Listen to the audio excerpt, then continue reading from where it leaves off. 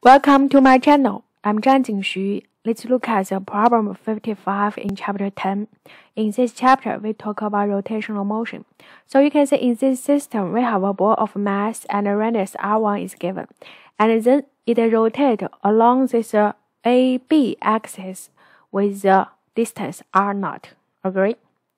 And in first one, we consider the mass of the ball to be concentrated at the center of the mass. What does that mean? It means we don't need to consider the size and the shape of this ball, right? We just consider it as a simple point. So for a simple point, the momentum of inertia must be 0. So we can calculate the momentum of inertia about the axis. See the initial. So first thing, we consider it as a point, and its mass is m. The momentum of inertia is this mass times the distance r0 squared, right? This one, do you agree? And we don't need to consider this ball's momentum of the inertia.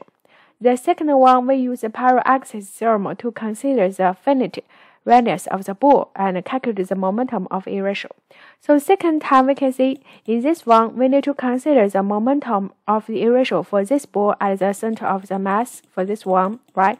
This is ICM, and the distance from the rotation axis to the center of mass is r0. So with the first part is the momentum of inertia for this ball. This one you can check it on the textbook. This one, from the rotation axis to the center of mass, the distance is r0 squared. So we added it together, it is there. The next one, we need to find the percentage error. So percentage error is we use A. This is the approximate momentum of inertia minus the IB, this one, right? So the momentum of inertia in the B and divided by the exactly momentum of inertia in B. And then input the known quantity inside, we can get the final answer is negative 35%. Thank you.